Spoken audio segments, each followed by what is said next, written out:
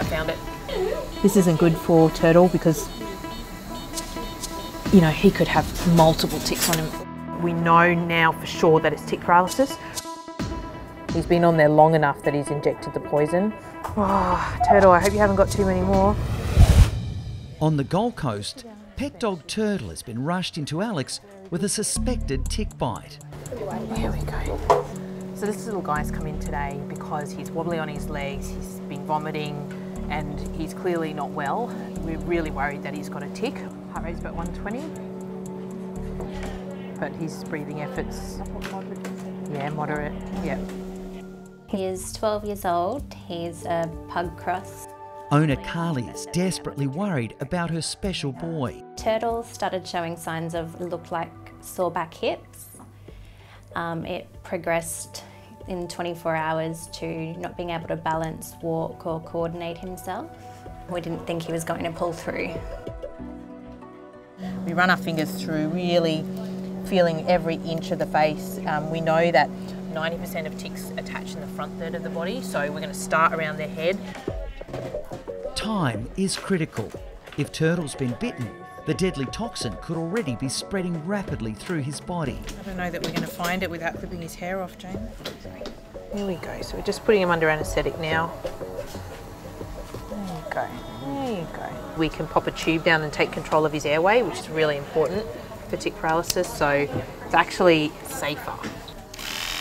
Turtle is going to need a haircut if Alex has any chance of finding the deadly tick. We'll start around the head because it's one of the most likely places for the tick to be, and we want to try to find this tick as quickly as possible. We know that he hasn't been on tick prevention, and once he gets through that's going to be a really important part of the conversation, is getting him onto a tick prevention product. I found it right under his chin. Oh. We found the tick, we've removed it. We know now for sure that it's tick paralysis. Martin's gone to get the tick anti-serum and start the infusion.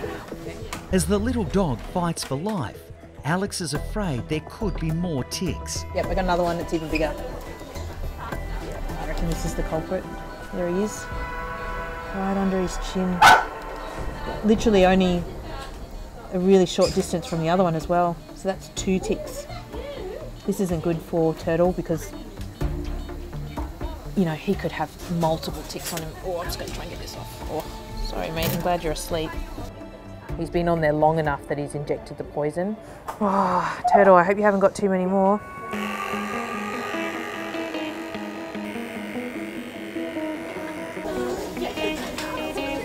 We haven't found any more ticks, just the 2 that we found. Alex has started Turtle on tick anti-serum to help fight the toxin already circulating in his body. Okay, let's get him back to bed.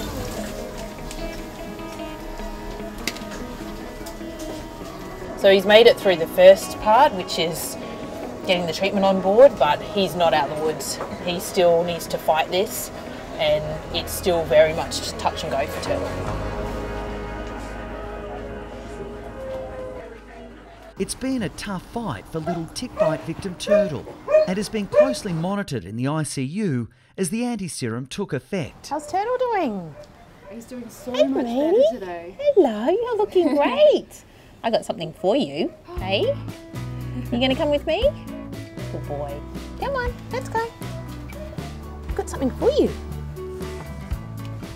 Turtle, I've got something for you. Hey, we don't want you getting any more of those nasty ticks.